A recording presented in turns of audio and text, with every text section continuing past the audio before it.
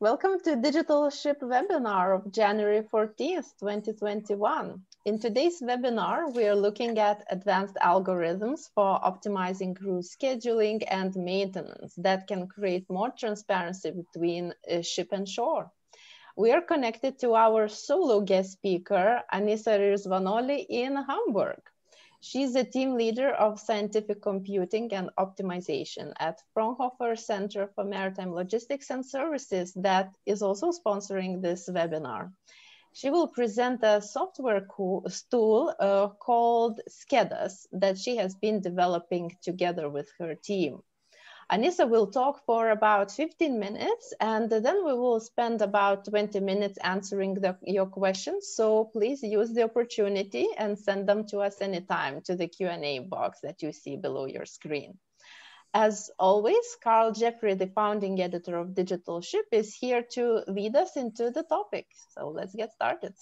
Okay, thank you, Vida. So what just about everybody in a shipping company does, I think it's fair to say, is plan and fix problems. And there's one area of planning which hasn't been given that much attention, which is the planning of the work which is done on board a ship. So I think, we can say for hundreds of years, the way it was done was shipping companies got a crew and they gave them tasks to do. And then there's probably complaints about fatigue and overwork going back hundreds of years.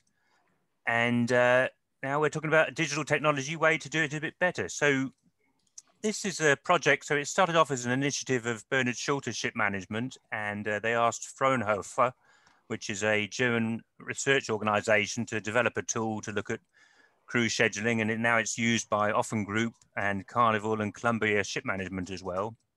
So scheduling crew is a particularly complicated planning problem because you've got both the planning of the crew itself and you've got the planning of the maintenance work itself, and you've got a lot of changes happening all the time. So there may be a crew who've got to do something urgently when there's a port call. You might have equipment that breaks and needs urgent maintenance work. And if it's not planned centrally, you can see how these 14-hour days happen, that somebody is a person who always gets to fix a problem and they get another task to do and another task to do, and now they're exhausted. So what this software does, we've got one module which runs in the office, which is planning the crew demand over a long period of time. So crews have different people have qualifications to do different tasks. So it can tell you maybe you're better off having this person than that person on board for the kind of work we think we're going to do. And then we've got another module on board the ship, which is calculating the schedule as we go along, and we can update it as things change. The algorithm itself, so Anisa Rizvanolli has got a degree in computational science and engineering from Hamburg. So we've got quite heavy maths underneath here, which we're not really going to go into unless we want to with the questions from the audience, but it's sort of heuristics, ranking different alternatives with different rules and what if models. And the main benefit of all of this is transparency. So if a crew member says they don't have enough hours to see their work, you've got a basis to discuss it. You can get much better on top of seafarer stress. Even crews can see themselves why they're given this task to do. And you can do stuff like, if there's a job that comes up, you can see who's the best person to do it. And if somebody's available, you can see if that's really available. They're not just giving them a task to do in the middle of the night. So I think this is a huge potential improvement for the whole human factors side of it, as well as maintenance side of it, and general keeping ships running better. So Anisa Rizvanolli is based in Hamburg. She's the project leader for maritime scientific computing and optimization research and development projects at Fraunhofer Center for Maritime Logistics and Services, and responsible for customization and rollout to shipping companies involved in the project. So I'd like to welcome Anisa to give the talk. Cheers. Yeah, thank you. Thank you, Carl. Thank you, Vaida, for the very nice introduction. I just shared my screen. Just give me an okay if everything. Yeah, that's fine. Yeah. Okay, fine. Good. Thank you very, very much for the nice introduction. As Carl explained, I'm going to, in the next 20 minutes, I'm going to tell a little bit about how we are optimizing crew scheduling and maintenance in shipping at Fraunhofer CML. But maybe before I get into the topic, just a few words about Fraunhofer Center for Maritime Logistics and Services. We are located in Hamburg, are part of the Fraunhofer Gesellschaft, which is one of the largest applied research institutes in Europe. Our main areas of research and interest are ports and transport markets, with focus on ports and hinterlands, on doing a lot of research in IoT in ports, developing concepts for port of the future, and a lot of optimization for the hinterland operations. Ship and information management, which has the high focus on ship and every different information coming and going into the ship. I also work in that department, and my team is specialized in formalizing challenges from shipping companies like crew scheduling, maintenance scheduling, or fleet-wide network planning, and solving them by specific mathematical methods. We have a third field of research, sea traffic and nautical solution, with a high focus on unmanned shipping, as well as on bionic and further research on that part. Well, let us go into a bit into the challenge. So why did we came up with optimizing crew scheduling and maintenance scheduling? Maybe most of you know that in the last decades, the efficiency requirements has increased on ships, and the technological modification have led to less crew on board. You don't really need so many persons on board like as you needed 40 years ago. On the other side, the economies of scale brings bigger ships and higher port frequencies if we think about container ships. And this means for the crew on board that they have workloads and very frequent peaks, which needs to be managed by crews that are decreasing in size. And of course, one can obviously think about fatigue and the crew being overworked and having problems with to comply with their rest hours regulations, which this can lead to accidents. Accidents are not really a good thing, even for a shipping company or for the crew themselves. And therefore, one of the challenging would be to schedule the crew in such a way that they are rested enough, and all mandatory tasks for a safe ship operation are organized in such a way that they are done by appropriate qualified crew. One must also think that on shipping, on ships, you have the same crew doing the ship operations and the maintenance. And this is one more aspect to be taken into account into this quite complex problem that nowadays being solved in a manual and experience-based way. And that's why we have been approached by two shipping companies 6 years ago to discuss with them and find for them a good method how to reliably determine crew sizes and work schedules when you take into account the voyage and all the tasks that are needed to get done during that voyage, regulations like the STCV or flag specific regulations on the work hours, maintenance strategy, and human resources. Which are your seafarers, for what kind of tasks are they qualified? And for that, to answer that, we built up a decision support system, which we call SCEDAS. It does not only contain algorithms for optimized crew scheduling and crew size, but it also contains some more steps before, like gathering data in a structured way. I talked a little bit about the mandatory tasks that are needed for a safe ship voyage, but which are they? Do the shipping companies have them on a digitalized way? This was not the case as we began with our project. And here we see a work schedule, and the tasks that I meant are these boxes here. Some of them are watchkeeping tasks, some of them are tasks that are related maybe to mooring or to pilot takeover, and the plant maintenance tasks are the green ones. As I mentioned before, there was no, as we began in the initial situation, there was a lack of qualitative data that represent processes on board. So what we did, we went on board of the ships and took notices to the tasks that are mandatory for a safe ship operation, and we asked experts like the masters, chief engineers, chief officers from the shipping company, and ended up with a list of tasks that are mandatory for safe ship operation. Nowadays, we are gathering all this data through a system, which is a good method and not an invasive way to gather it directly from the board, from on board of the ship. And this is how the systems look like. We call it timekeeper. So each of the seafarer can log in into that and document their work hours on a task-based way. So in this way, we gather not only the tasks that are needed for safe ship operation, but we also gather their duration and their relation to the voyage itself. And as the seafarers have anyhow to document their working hours, this is not really much more effort to the normal documentation of the working hours, but it brings to the shipping companies and to the seafarer themselves much more advantages than just taking the work and rest hours. With the data gathered from in this way, with this method, you can validate a lot of stuff. So you can do a lot of analysis as the data is well structured and is put into some entity relationship-based databases and can get out of it for any kind of analysis that you want.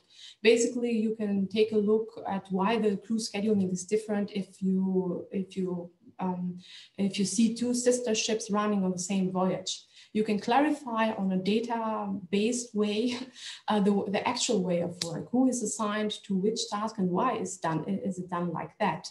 And also why we created this model is because we wanted to find out the relation of tasks to the voyage in order to make an automatic process of putting the task to the right time in the voyage and not letting some persons to write it down.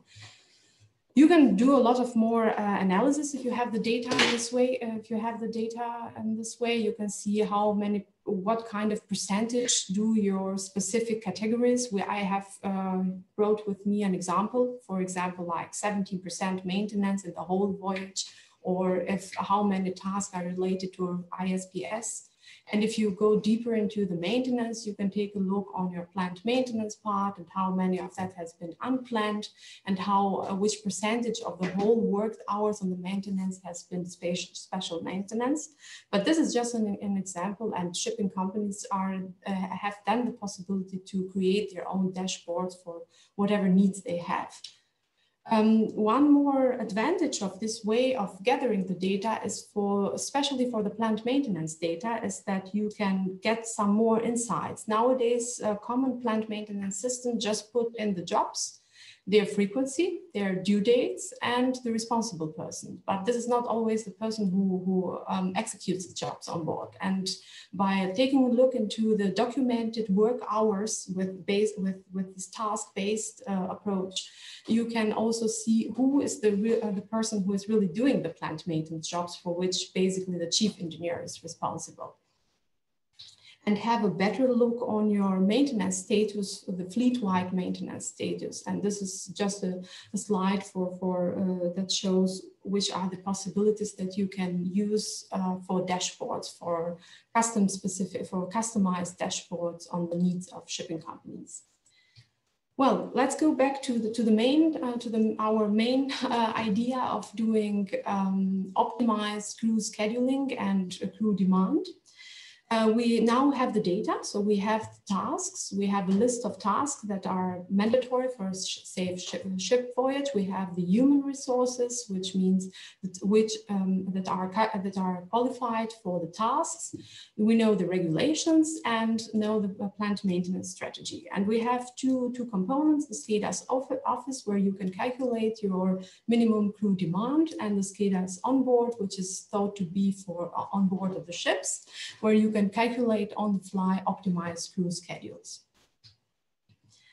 The voyage. For the voyage, we modeled and created in SCEDAS a special information model to have a holistic view of the voyage. And we separated in two components. One is this navigational part, which is the ship operation. It determines or defines if the ship is in transit, is in port, is doing pilot takeover and anchorage. And we have what we call the second component that we call work package. it should bring additional tasks to the voyage. If here we have in the left side, we have an example of tanker ship with ship-to-ship operations. So going in anchorage and doing bunkering, and then going again in anchorage and doing bunkering. On the right side, we have an example of a container ship approaching the port of Hamburg with a special case that you change the pilot like 2 times before going into that, as you have the approach in the Elbe River. And the tasks that I mentioned previously, they are somehow related to this voyage. So basically, each of the ship operations brings a set of tasks with it that must get done during the transit or during the anchorage. And each of the work packages, like bunkering in this case, they bring also some tasks that should be done between 21st of January, between 1 o'clock and 19 o'clock if the bunkering takes so long.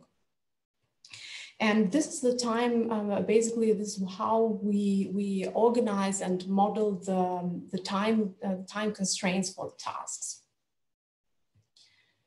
They end up in the schedule. So if the schedule is the schedule that we just have seen, the voyage is here at the top. So we're seeing Algeciras, and then we go into transit, and the gray lines are the anchorage process. And you see, as we go out of the port, or we have anchorage, which are ship operations that are quite heavy, you need much more persons doing this ship operation, or being part of it. Like taking care of the mooring line or taking care of the anchor. Sorry, we have far more tasks that are not some of the tasks that are not really related to a ship operating state. So some tasks must be done every day. We see here the chief cook and the steward. They have to cook every day. It's also a very important task. We have some tasks that are related to the bunkering process. We see it here. We had bunker, so ship-to-ship operation and bunkering, and the engine department is heavily involved in this operation. Some special task is the watchkeeping, which is organized traditionally in patterns. We have here the 4/8 pattern for the watchkeepers on deck, but you can switch. The program gives you the possibility to switch to 6/6 or whatever pattern you want to run on board of your ship. The gray part in this schedule shows you the time that each of the seafarer is allowed to work without breaking the rules. And this yellow part shows the mandatory rest that everyone needs to get in order to be compliant with the work and rest hours. But maybe for the office module, this is not really the most important message. In office, we want to calculate these different scenarios, and basically we are interested in knowing which is our crew demand. And aggregated, based on this work schedule, we have this information. How does the crew demand change during my whole voyage? And we see there are some heavy parts of it where we need more persons that we maybe have on board due to safe manning, or we need another crew composition as we used to run until now. And these are some good decision support for the time before putting the crew on board, or to follow up if the crew consistency and crew size is the right one for this kind of voyage with that specific workload. You can also take some look at the analysis of the full-time equivalent, not only in heads, the persons, and which positions are more involved and which are less involved. With the office module, you can validate your maintenance strategy. For example, we have here one calculation without the plant maintenance jobs and one with all plant maintenance jobs, and it came out that one deck rating must be on board additionally to get all plant maintenance jobs calculated on the right time and with the right frequency. Moving from office to onboard, it looks the same. So from the tool, the tool looks the same, but it has a slightly different scope, because on board we don't have theoretical as many seafarers as possible, but we have only 22 or 23 seafarers for container ships. and you want the master or the chief officer is interested in having a crew schedule that doesn't have any non-conformities, or at least minimize them if it's possible. And with the onboard module, we give them the possibility to recalculate this work schedule. And in cases when something happens or the voyage changes, for example, if we have a delay in the pilot takeover, or if someone, as in this case, cannot really work. Now, and then the master or the chief engineer would really like to redistribute the job in such a way that not the next engineer is fully incompliant, but that some of the people are only for some hours incompliant in order to still get the jobs done. And this is how it looks like. The program calculates, reschedules automatically the work, puts it to the next best prioritized person for the task, and in such a way that the incompliances are spread all over the crew, and not by creating one person's, which is 2 days long, fully incompliant. This is one use case for the onboard module, but as I mentioned, if you have here delays and the transit will be longer, or the ship you have to go to anchorage because the port is not ready, you can change your voyage. It's quite easy to do it in the software, and per one click recalculate your whole work schedule and have the decision to support on whom to get on board and working, and which of the persons who should go for rest in order to avoid fatigue.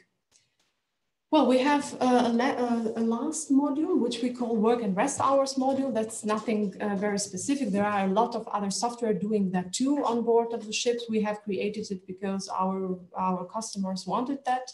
And what we do there is just to document the work and rest hours and check automatically for non-compliances based on SCCV rules. And for that, we have been certified by the German flag.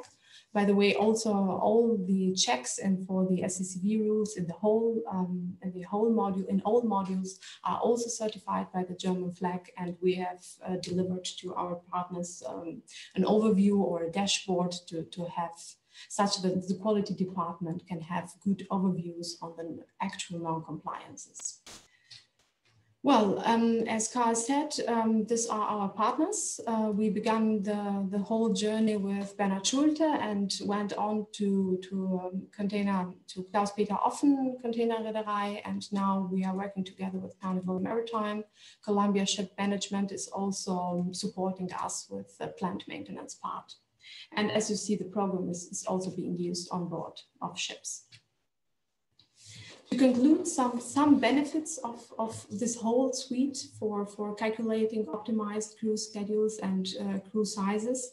Well, you get an optimized crew demand. You can assess the time that is available for maintenance tasks.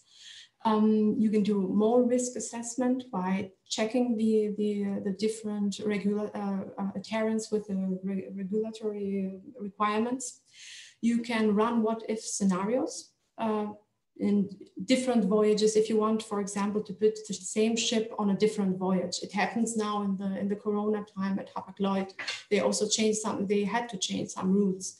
And this, of course, has an impact in your crew size and crew demand. And this, with SCEDAS Office, you can calculate it ahead before putting it on board or trying it out with real persons. You get transparency through data-driven basis of discussion. You don't have to discuss on what people feel and experience, but you can take a look at the data and discuss on that.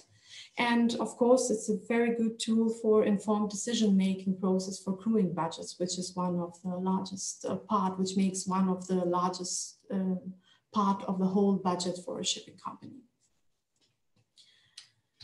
Well, maybe someone will ask how to get work with, or how Fraunhofer works, because I presented a lot of modules right now, and we have different ways how we collaborate with our partners and with the industry. We do research and development projects for innovative answers.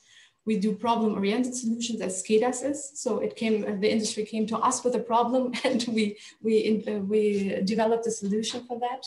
And of course, we're not a software company. We do tailor-made solutions. So it's always need for customization and add-ons to specific companies. And now I'm finished.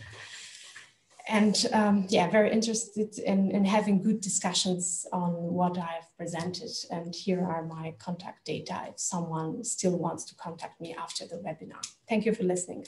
Oh, well, thank you very much. Yeah, well, we've got a few, got quite a lot of questions come up here.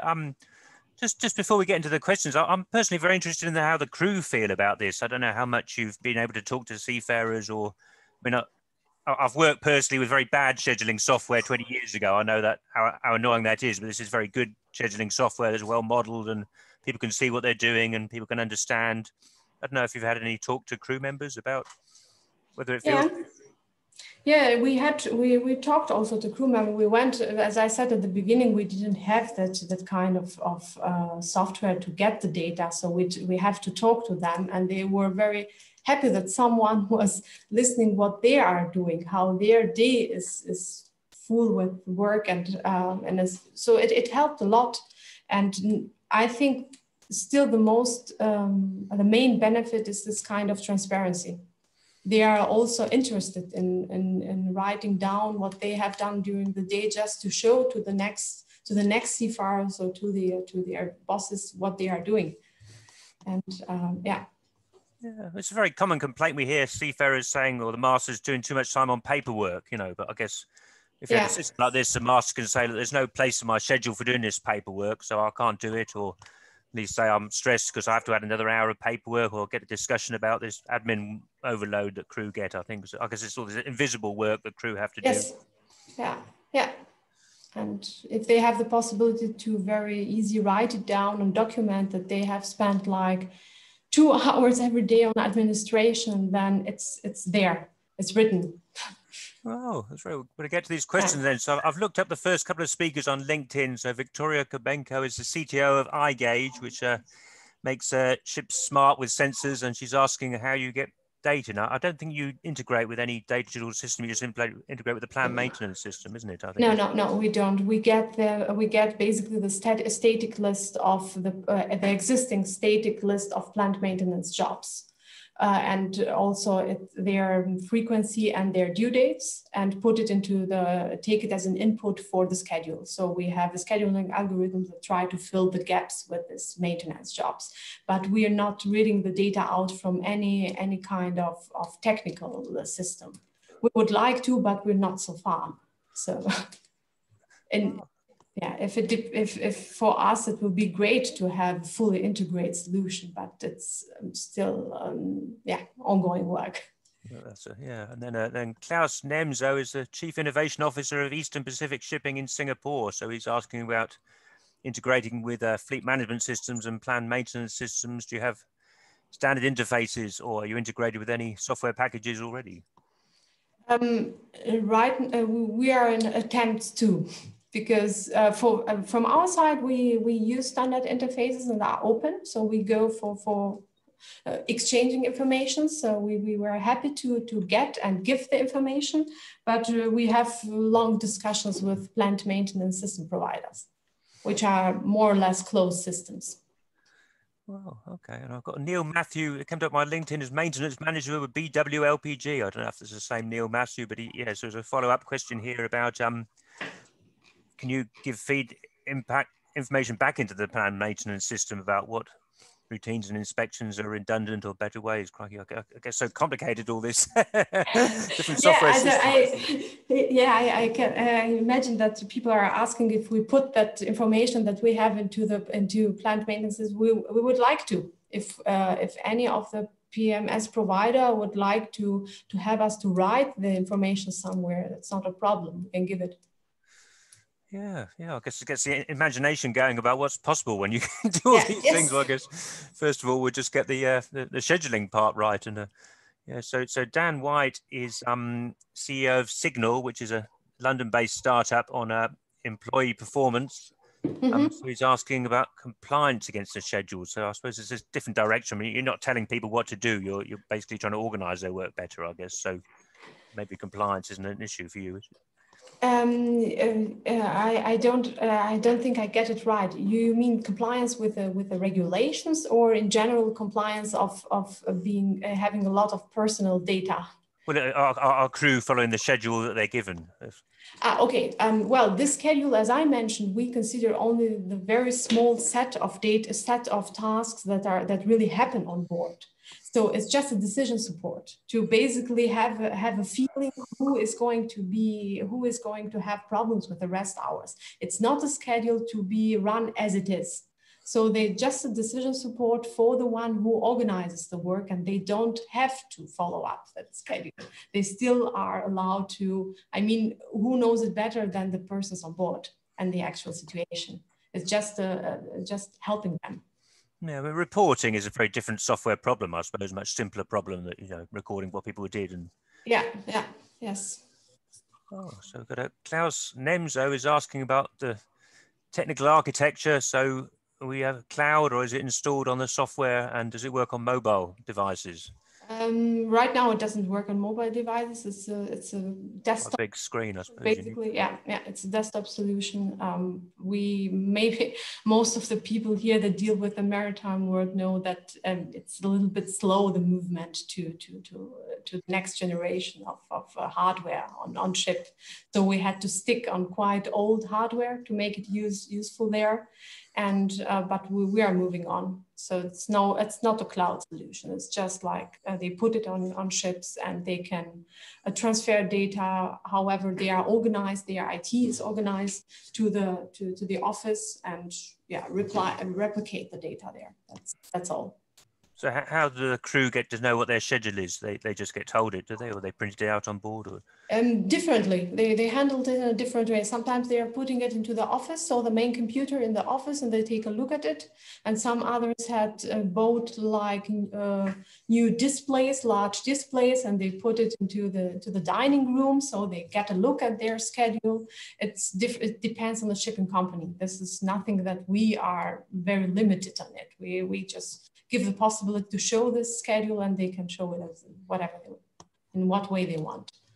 Okay, so Paul's got an interesting question about, I guess, how you're indexing what people do. So, yeah, I mean, you're not looking at crews as equal because they've got different qualifications, and that goes into your system. But there's also crew backgrounds which aren't in your system, like somebody's worked on a certain ship before. I don't know how you. No. We have no history, and basically we also don't know who is putting it due to personal data. We're not gathering who the seafarer is, just his position.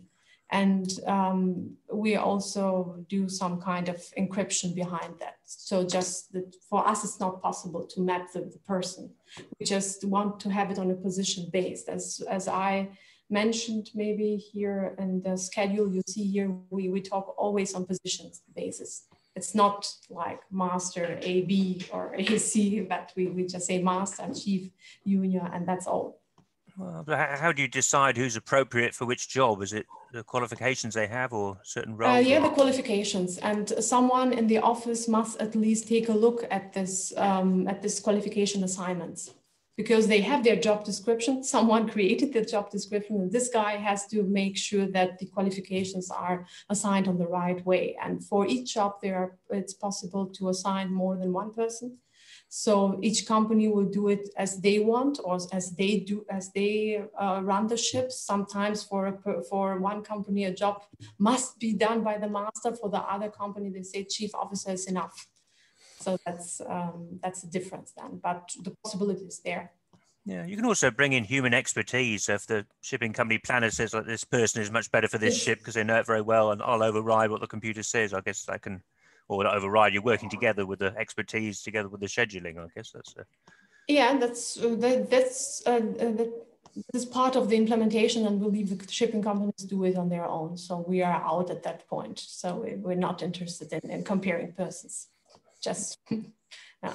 Yeah. So Lennart is asking about what you do when there's a delay with the schedule, and how the scheduling system is updated, and if it's manual or automatic. So I think it's updated on board the ship, and it's manual together with the computer. I think that's Yes, someone has really to update that schedule. As I presented here, the schedule.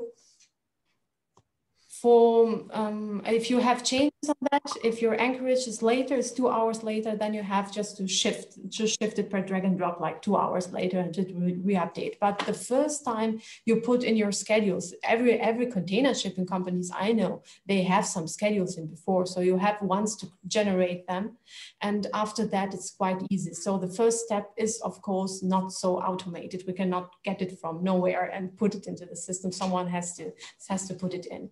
If they have other good systems where we are on such a detailed way, we of course can read it out. But until now, we haven't found something like that. So it's.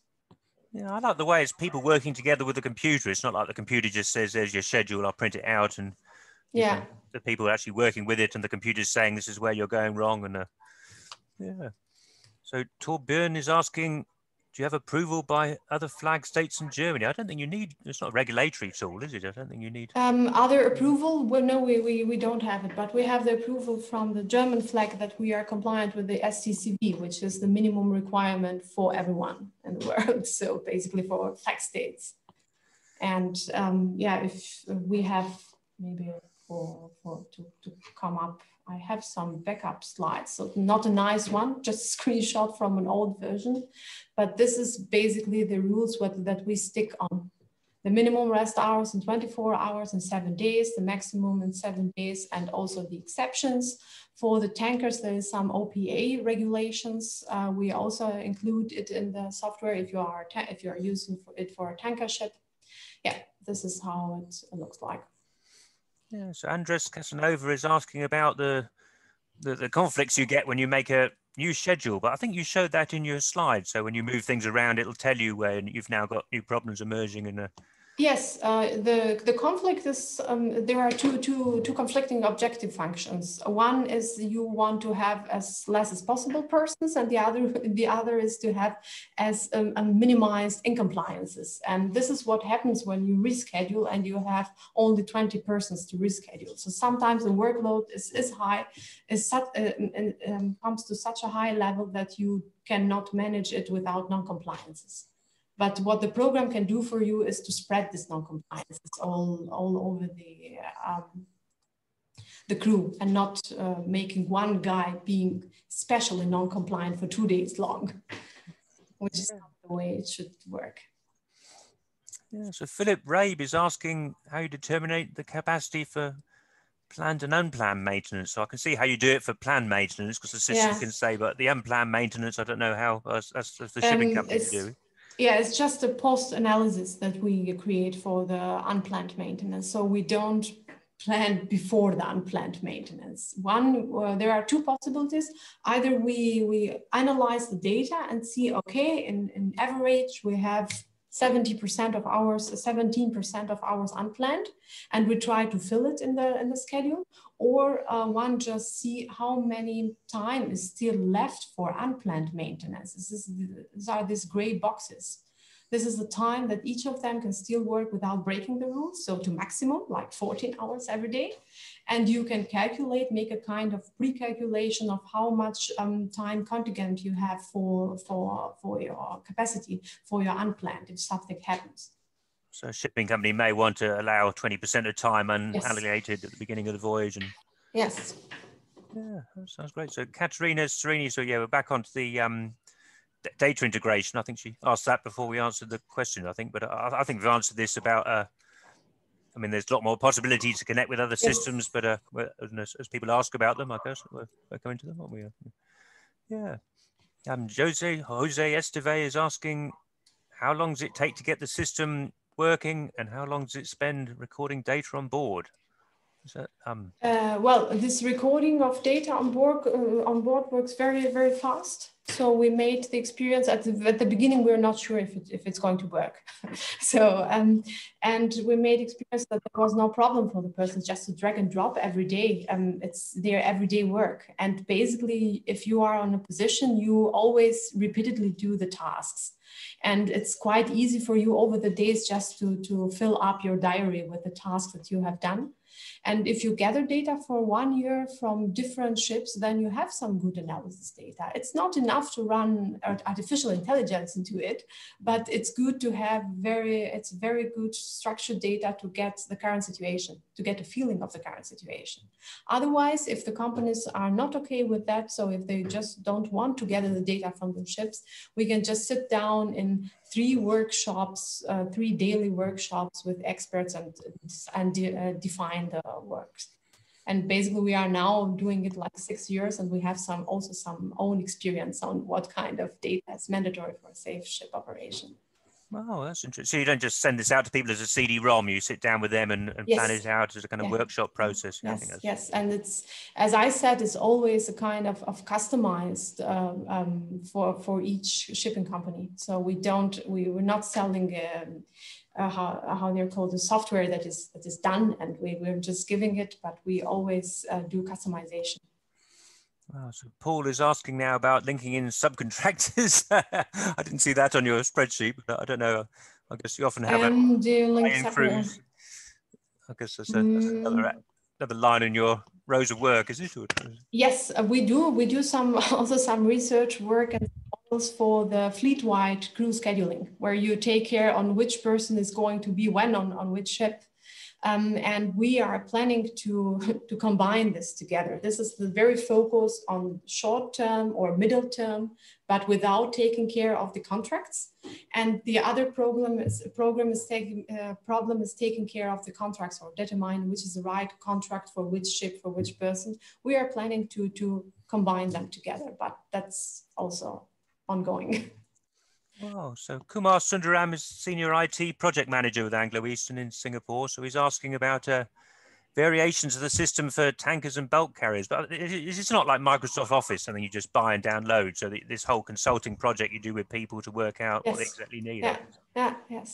And as I said, for tankers, we also have some, for example, the specification with these OPA rules for the rest hours, which we included, and the tasks for the tankers and their voyages looks differently than for container ships, of course. It's like we have also to sit with the people and write it down and combine it. Yeah, okay. So Marliese is asking about mapping the roles and tasks. So yeah, I guess this is what your spreadsheet does, I suppose. Yes, yeah, that's exactly to map the roles and tasks for predicting appropriate resource. So yeah, we do. So basically we map these positions and roles and see what happens to the main, the most effective position for unplanned maybe is the engine rating, and not really the chief engineer or like, yeah. Oh, so Kumar is asking what data he gets in the office in real time. So he's sending... We are sending that data gathering, so the diary basically once a week. Or if shipping companies want it once a day, we can also send it once a day. They can set up whatever they want, whatever frequency they want, and they will have a real time data on Office. But I think until now, once a week was quite a good deal. Otherwise, they will be just looking to the data coming from the ship.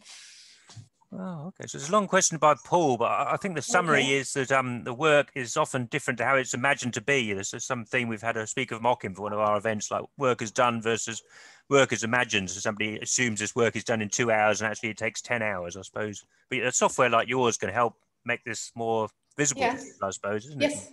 Yes, and we are aware of the fact that we have differences, and it depends on the persons how long a job takes. But at least we have a good basis for discussion. And what happens right now in shipping companies is that when ships use it on board, we get a lot of feedback like, yeah, that task is too short planned. That's too short. So the task always in average, we take 4 hours for that, and then they can reschedule it, and everyone discuss on an information based. We cannot say we don't begin with that because we don't have an average.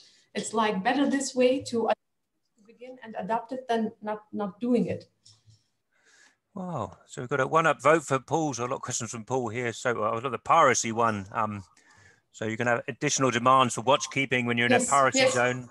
Yeah, we have it also involved in the system. We call it security areas. And if you set your voyage to be in security area 3 or 4, whatever they are called, then it automatically adds watchkeepers, more watchkeepers. So it's part of it. It's like a work package as I presented, right? To the bunkering and additional, this is called work package security, I think. Yeah, I mean, your philosophy is very different to a lot of scheduling software. That's maybe quite important in the way that the expert is working together with your software, not just getting some output that they have to follow, I think. And so you can sort of change it and say, look, the schedule is totally wrong, and change it around as you go along, I think, can't you? Yeah. It's more as we want to give a well-founded decision support. It's not like we want to sell the software, but just to help to give the shipping companies really good decision support. That's for calculations and not on some studies or some feelings or experience. Yeah, so it's a question from Marley. So I think people are maybe, because using systems like this, are often for recording what people have done rather than scheduling, I think. So maybe there's a bit of a misunderstanding there, but the seafarers don't need to update any information, but I guess somebody on the ship who's probably the master will do this scheduling and tell people what their schedule is. I guess that's how it works, isn't it? Yeah, but this is also good for the master. So basically the guys who are using it on board are master, chief officer, and chief engineer. So this kind of, it's for them a decision support to help them schedule. So Paul is asking about weather-related issues. So as manning requirements change, but I guess so you can update it on the fly. I think that's a part you showed, isn't it? So it's important. Yes, you can. If someone cannot work, or if you have more people on board, then you can just put it in and it will reschedule. Wow, there we go. So we've got 4 questions from Paul, 1 from Marlies, well, 1 from, maybe go for Alexander Oswald at the bottom. How much, the cost? Are you able to reveal the costs of the... It's difficult to say. It depends on the shipping company. As we are working from container ships to ferries and cruise liners, then we discuss with them directly. I cannot really give, as I said, we don't sell the software. Wow, so Michael Valkov is asking, so yeah, this is software. I'm sort of forcing people to do things. Can you say in the schedule that something can't be overrun? But I guess the person in charge is the person using the software. The software is not telling people what to do at any point. Yes. It's nothing that must be implemented. What software said, the software should just help you to make it better. No, you can't even have the office saying you must have this thing in the schedule, because it's very important that the crew are able they to have it. So the crew, the onboard module is totally on the responsibility of the ship. So office just sends out a first schedule, and the ship is the only one that knows how the real schedule is, the delays and so on, and that's for them. Yeah. So Paul's question at the top. So what happens if you can't plan how long a certain task will take? I guess you have to plan or make some estimate to begin with. I guess otherwise it wouldn't work. Yeah, it won't work. Yeah. Oh. So Marlies is asking that the frequency of updating to the office, is that daily? Is it? Well, it depends on the shipping company, as I said. They can do what they do in most of the cases is one in weekly. So one, but they can do it every day if they want. I guess the office don't really need it. They want to know that things are being done, and and that they're using it in a different way to the ship, I suppose, aren't they? Or unless the office want to use it as a reporting tool, but I guess it's not really designed as a reporting tool, I suppose. Yeah, yes. Alexander at the bottom, have you approached flag states? Say this is a tool to help them decide safe manning levels. Yes, we have, and we're in discussions with them, still in discussions with one of the largest flag states. Wow, will that be about reducing the manning levels or increasing them? Not really. Oh, okay. Not really. Sure, it's another way we can cut costs and yeah, it sounds great. I haven't read Paul's last 2 questions you left, but I'll go for the shortest one. Does it? So the variables of different contractors and consultants. Yeah, I don't think we're going into contractors and consultants with this. That's probably a bit out of scope, I suppose. Is it? Yeah, and then that's okay. And there's a system factor in the variables of various contractors. think Paul has a lot of ideas of how you can make this software even better, I think, doesn't he? Yeah, then I think he should contact me directly. So some ports are much more efficient than other ports. I think that's the top question. So how do you plan how long a port call is going to take? I guess if it's Rotterdam or if it's... Well, for as I said, we take into consideration the schedule that the office has. So basically, for the container ships, they had 1 year for 1 year their schedules, and we take it as a basis. And on ship, they can up to the next minute they can update it and say, well, we're going to have 2 hours delays. At the end of the year, you can go back and see how often you moved your port stays, and can also make an analysis of ports out of it. That's not a problem. But this is what we have not done until yet. But the data is there. You can do whatever you want in analysis. On the voyage side, on the schedule side, there the data is yeah, you can use the data for whatever you want. Yeah, I mean, you can use it for reporting. I think you mentioned that at some point. I think as John Owen is asking, do lock the records after a certain point so they could be used as a regulatory record? Is that a...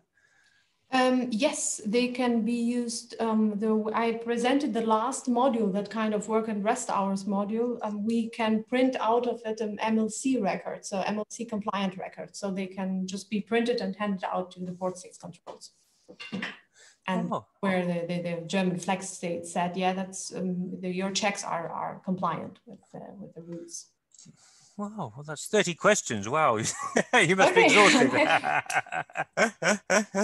Yeah, no, that's fascinating. Yeah, well, I think it's a great story. I've done other interviews with Columbia. I know how seriously they take the whole seafarer mental health, and they do stuff with counselling and cooks on board. So they must really see the benefit of this and helping crew to work better. And that's great that got these big companies working with you. I think it's that's probably a view of what the future is going to be. I mean, maybe it's more useful for bigger companies than small ones, but maybe not. I don't know. It's the same as small companies can be faster with that because they have shorter ways of communication. So they can just run it, let it run onto their 3 or 4 ships, and it's fine.